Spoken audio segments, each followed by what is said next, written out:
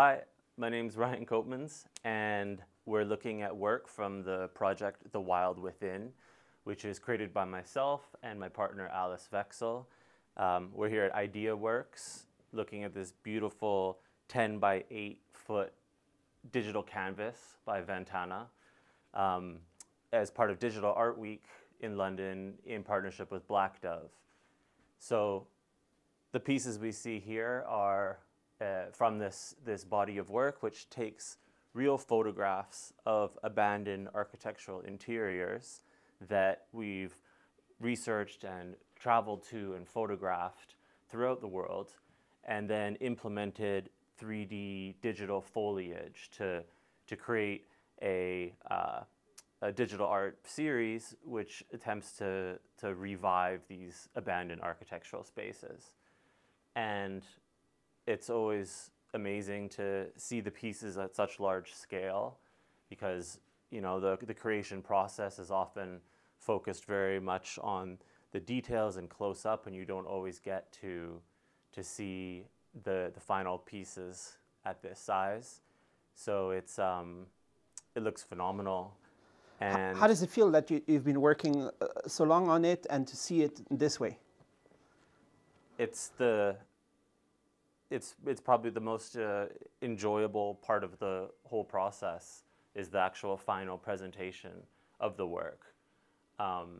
And again, to see it on good quality displays is so important, especially with this micro LED technology where from different angles you can clearly see the visuals. Where are we now? This is the interior of a building in northwestern Italy that is this abandoned villa that's experienced all kinds of forms of deterioration, from arson to just, you know, the passage of time and the elements of weather slowly crumbling it. But and you bring life to those places. Yes, so the concept is to create this digital foliage, whether it's plants or flowers and trees, and implement the natural elements into this, you know, man-made structure, and give these abandoned buildings sort of another lease on life of sorts. A lot of the work originated in the digital art and tokenized art ecosystem of minting on the blockchain. So there's also that extra layer of the sort of visual preservation of the architectural environments through minting them on the blockchain, where they will be stored and have their provenance recorded for ideally eternity.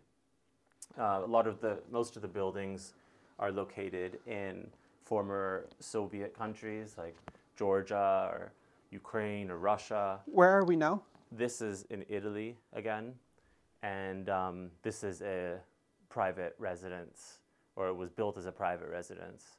Here's in Armenia, in northeastern Armenia, and all the locations are chosen because of a sort of particular interest in the place, as well as them having a dynamic and rich architectural history, often with real socio-political nuances to their history. Yeah, and so the person who would have this art piece could just get immersed there and feel like they are part of the building. That's a good. And the loop could be very long, or how does it work? Yeah, exactly. So one thing that's nice about seeing these pieces at this scale is that notion of feeling immersed into the rooms, which you don't get when it's at a smaller size. So the pieces are infinitely looping, in the sense that there's no start or finish to them. And the concept of that as well is to create this sort of suspended in time feeling, because some of the buildings they appear to be super old and deteriorated and abandoned, but in some cases are only 100 years old or so. So there's this sort of playing with the notion of time, and obviously the overgrowth of the plants alludes to the sense that time has passed, especially when you have large trees. But through this infinite looping, it's meant to sort of capture this this moment in time it suspends the viewer in time. And I heard it was 3660 by 2880. It's like more than 4K resolution. It's even kind of running on 8K in the back, right? Yeah, I don't actually know the total specifics of this display, but the works in general are 4K or 8K, and this is running at 60 frames per second as well. So you get that sort of slow motion, gentle movement in the pieces. And in the last few years, you've been doing stuff where people can buy them digitally? Yes, exactly. So this project, The Wild Within, was born on the Ethereum blockchain, which has since also, some pieces exist on Bitcoin in the form of inscriptions on Bitcoin.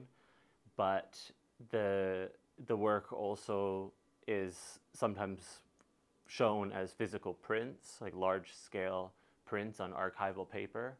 But because there's movement, and ideally the best form of presentation is on a digital canvas like this, where you have the large scale, the high resolution, the luminescence, and the movement.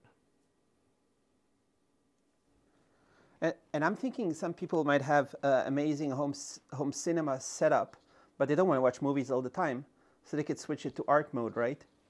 Yeah. And have these on most of the time, maybe.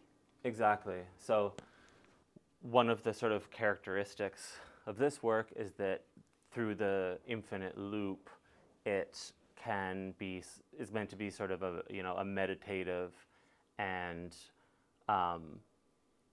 calming visual that can be displayed permanently or displayed all the time. And in that sense, yes, the screen could have multi functions where the sort of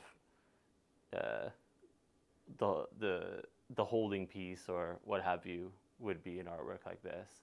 Of course, typically people, when they acquire the work, will show that piece of work on a particular screen in a sort of devoted to that hardware way. But that is one of the flexibilities of this digital medium, is that you can switch it up for whatever use case you want. Where do you imagine the owners experiencing these?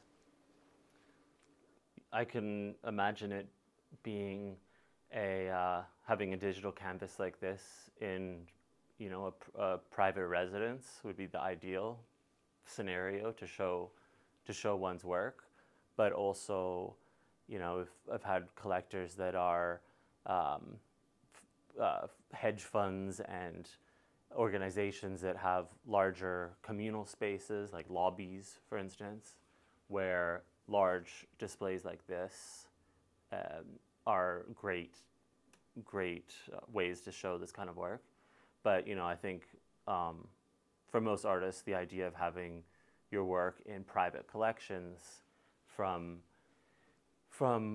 patrons who really appreciate the art and really enjoy the art for it itself, that's the ideal scenario. But I think that there's quite a wide range of uses and different ways that the work can be shown for different audiences, depending on what the goal is. Would you like to talk to a little bit your experience in the digital art and what you've been doing? Yeah, so this project, The Wild Within, is a collection of 22 one-of-one digital artworks. and they have been shown in different galleries or public displays or different places around the world, as well as been auctioned in the traditional auction houses like Christie's and Sotheby's and whatnot. And the primary focus is to create works that we find interesting and we find appealing, and enjoy the process of bringing them out into the world and having a sort of diverse range of different collectors who want to acquire the pieces and enjoy them. So, you know, it's comes from a background of mine in documentary and photojournalism, combined with my partner Alice's background in coding and sort of more post-processing of images. And then the two of our interests and our skill sets and experiences sort of merged together maybe 10 years ago to begin what has now become this project, The Wild Within.